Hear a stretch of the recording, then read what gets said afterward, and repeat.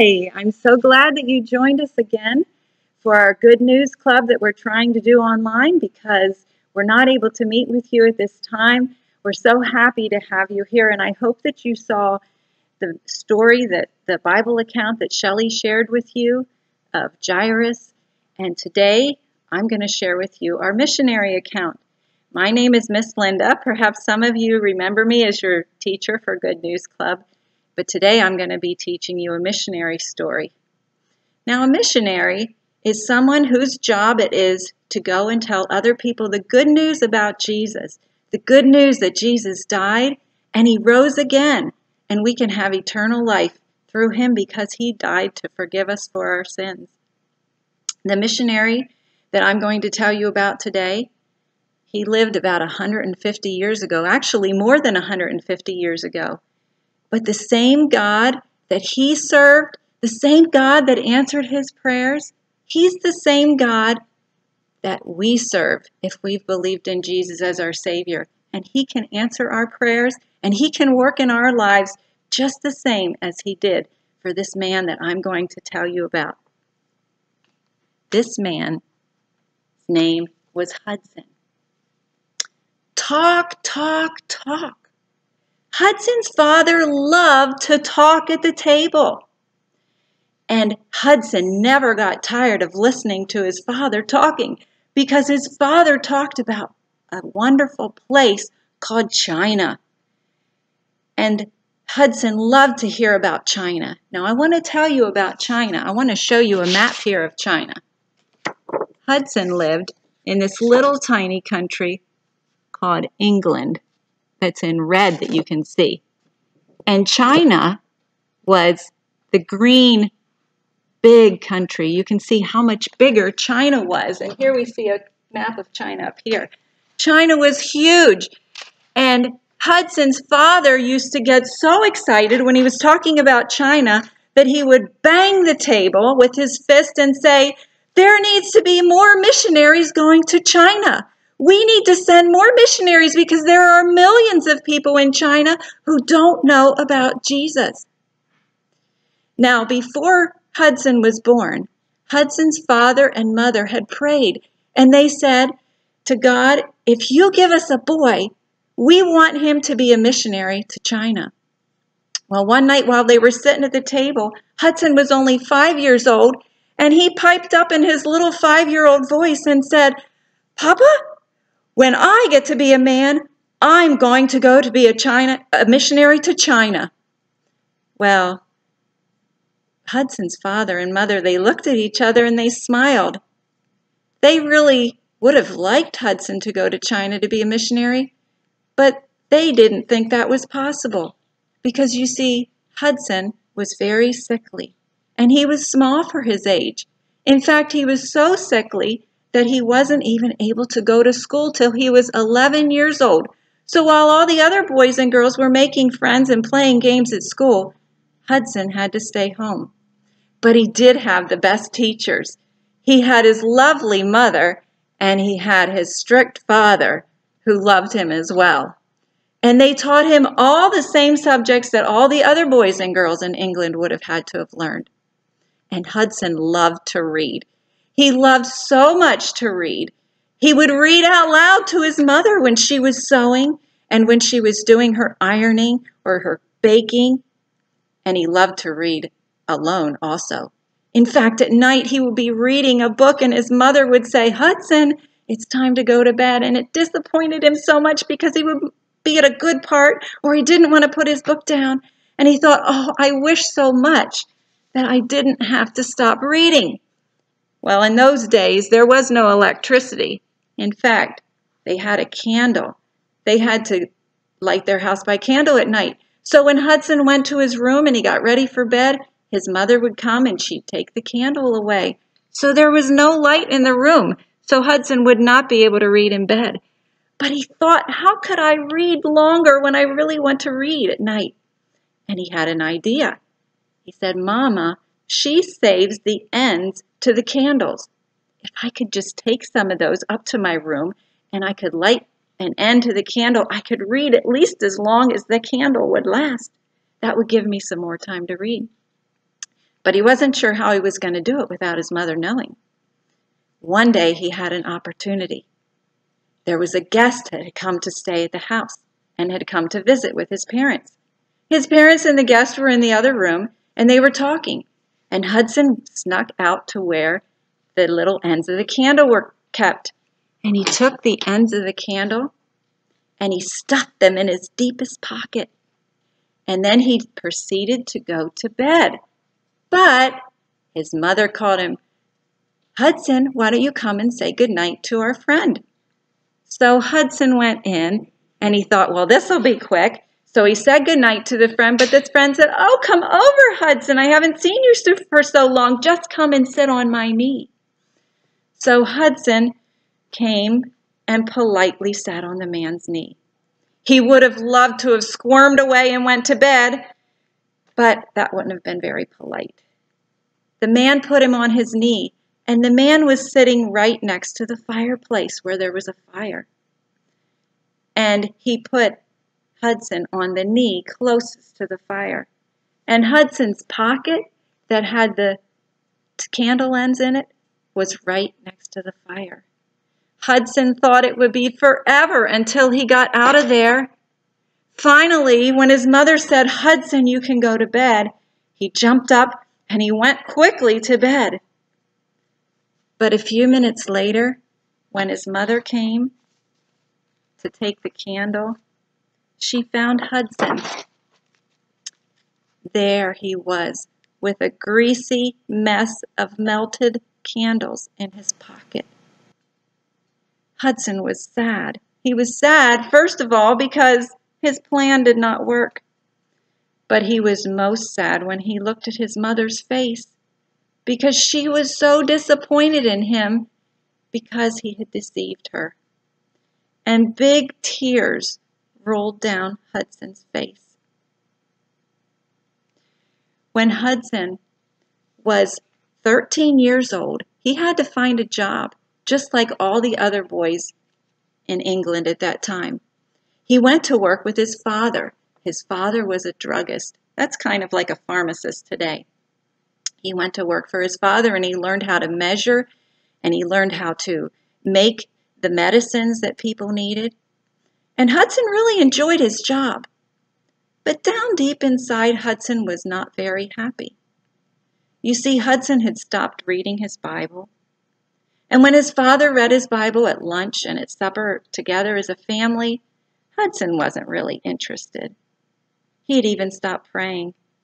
He was just starting to dream of making lots of money and dream of having horses and having a fancy house. Do you know why Hudson wasn't very happy? Hudson wasn't very happy because all along Hudson had heard the stories of Jesus. He knew who Jesus was, but Hudson had never known Jesus himself. Hudson had never called out to Jesus to have the sins forgiven in his own heart. He just knew a lot in his head, but he didn't know it in his heart. And so Hudson was very sad inside, and yet he didn't know why. One day when Hudson was 17 years old, he was walking around the house. His father wasn't home. His mother was gone for weeks, and he was bored. He didn't know what to do. He was walking around the house looking for what to do. Did you ever feel bored like that? Well, Hudson looked for his mother through his father's books. He thought, maybe there's a good book here to read, but there was no good book here to read. Then he saw a basket on the floor, kind of like this, and it had some Bible booklets in it. So he picked one up, and he thought, well, this one looks good. I think I'll read this. So he went out to the barn and decided that he would read out in the barn.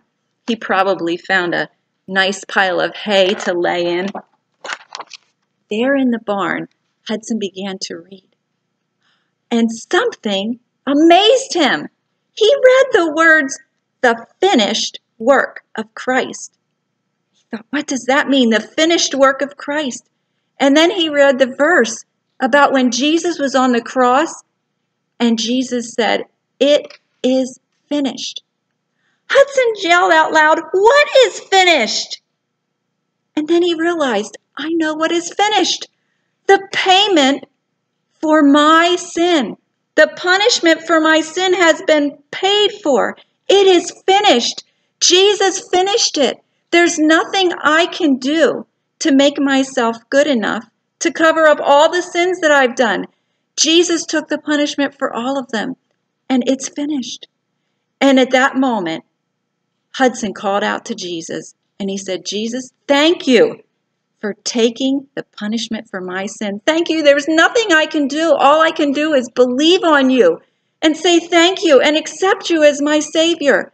And Hudson was so happy. Afterwards, he had this joy in his heart. He was no longer sad. And he said, I have to tell someone. Who can I tell? He said, I know who I'll tell. I'll tell my sister, Amelia. Hudson told his sister, Amelia. And Amelia was so happy, but Hudson said, please, Amelia, don't tell anyone else. I want to tell my family myself. Amelia was so happy. She may have had tears coming down her face because she had been praying for years for Hudson, that Hudson would come to know Jesus as his Savior. A few weeks later, Hudson's mother finally came home. And Hudson, when he saw her coming, he ran out the door and he yelled, Mother, Mother, guess what? I have some good news to tell you. And she said, Hudson, I already know. I have been happy for your good news for several weeks. Hudson said, how did you know? Did Amelia tell you? She said, no. She said, Hudson, when I was away, one day I had this feeling that I needed to pray for you. And I went to my room and I prayed and prayed for a long time. I prayed. And then I felt in my heart from God that he had answered my prayer. And do you know what, Hudson? I knew that you had believed in Jesus, and I was so happy. Hudson said, oh, I'm so happy. I'm so glad. We all know that I know Jesus as my Savior now.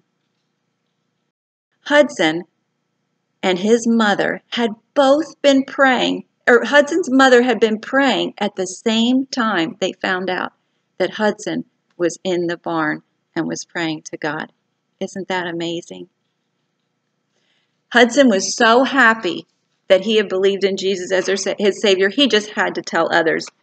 So he and Amelia every Sunday went out on the streets and they knocked on their neighbors' doors and they told their neighbors about Jesus. Hudson wanted so much to please Jesus, and there were times when he failed, just like we all do. And that's when we need to go back to Jesus and confess to him that we've done wrong things. But that doesn't make us not be a child of God anymore, because we've already believed in Jesus as our Savior. And Hudson had times like that, and he began to feel like, I just really want to please Jesus with my whole life. And one day he prayed to God and he said, Jesus, I want to do anything you want. I want to go anywhere you want me to go. Just for you, whatever you want. And in his heart, he felt God say, okay, then go to China for me. Go to China? That had been his dream since he was a little boy.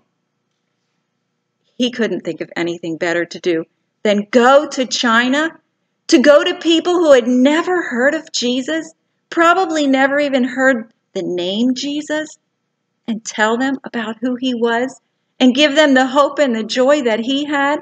He was so excited. He said, I got to get started right away. What can I do to prepare myself to go to China? He began by getting up every morning at 5 o'clock in the morning. He got up so he could read his Bible and he could pray and spend time with God. And I hope you are doing that. Maybe not at 5 o'clock in the morning, but I hope that you're getting up in the morning or at night sometime, that you are reading your Bible and spending time with God. Because Hudson needed to know God and to know his word so that he would be able to tell others. Another thing he did was he began to learn the Chinese language. Since he was going to be speaking to the Chinese, he would need to know their language. And every day after work, he began to go for a walk. Remember, I said he was a little bit sickly, and so he went for a walk in order to be able to build up his immune system, and in order to be able to be healthy, he would be out in the fresh air. And you know what else he did? And this is very unusual. He started to sleep on a hard bed. That's because he knew that when you go to the mission field or to another country, you may not have a soft bed to sleep on. You might even have to sleep on the ground. Hudson was going to prepare himself every way he could so that when he went to China, he would be everything God wanted him to be. Hudson heard that there was a minister in the area that had a book on China. And so Hudson went to that minister and he said, "Could I borrow your book on China?" And the minister said, "Surely." But he said, "Why do you want to read about China?" Hudson said, "Because God asked me to go to China and tell the people about Jesus." "Well, how will you get there?" said the man. "I don't know," said Hudson, "but I do know that when Jesus sent the disciples to go and tell others about himself, he provided for them, and I'm trusting that he's going to provide for me as well." As Hudson read the book about China, he realized there was a whole lot more of preparation he needed to do. He realized that the people in China had sicknesses and diseases that were not able to be helped in China. He wanted to learn more about medicine, more than his father could teach him, so that he would be able to go and help the people. If he could help them with their physical sickness, then he would be able to tell them about Jesus, who could help them with their spiritual sickness, who could help them to know how they could have forgiveness too from the punishment for sins. Hudson began to pray. He prayed, "Lord, I need to learn more about medicine, but I don't know how. I don't know who can teach me." And God answered his prayer. That same God that we have today that answers our prayers, he answered Hudson's prayer. Hudson found out about a Christian doctor he was a surgeon, and he was looking for a helper. And Hudson went to him and asked if he could be his helper. And sure enough, the doctor was glad. His name was Dr. Hardy. Dr. Hardy was glad to have Hudson as his assistant. And Hudson loved to work for Dr. Hardy. Dr. Hardy was happy and joyful. And Dr. Hardy was an excellent doctor. He taught Hudson many things that Hudson would have never learned otherwise. But Hudson had to go and live with Dr. Hardy because it was far away from where he lived. But while he was living there, he learned so much more than just medicine. And next time that we have a missionary time on our online Good News Club, I'm going to tell you what else he learned when he was at Dr. Hardy's place. Now, you know, boys and girls, God is still calling boys and girls and men and women today to go to other countries or even in their own country to tell people about Jesus. One way we can be sure we're ready is to be sure that we know Jesus. Not just know about him in our heads, but know him because we know he is our Savior from our sin. And then we can trust that whatever God is using in our life, whatever God is using in your life, he is using you for a reason. He is using that for a reason because he has something for you. And I'm going to pray here. I'm going to pray that God would show you and God would make you what he wants to make out of your life so that you can be your best for him. So let's pray together. Dear Lord, I thank you for every boy and girl who's listening and watching the story of Hudson Taylor. I thank you that we know that we have you and you are a mighty God and that you do things today even as you have in his life. I pray that you'd help all of us, boys and girls, and me as well, that we would trust you in that. And I pray if there's boys and girls out there that you're preparing their hearts even now to be a missionary either here or abroad, that you would prepare their hearts and that you would help them to have a heart that is willing to say, "Yes, Lord, I'll go." And I ask this in Jesus' name. Amen. I hope, boys and girls, that we'll see you again next time. You have a good day now. Bye-bye.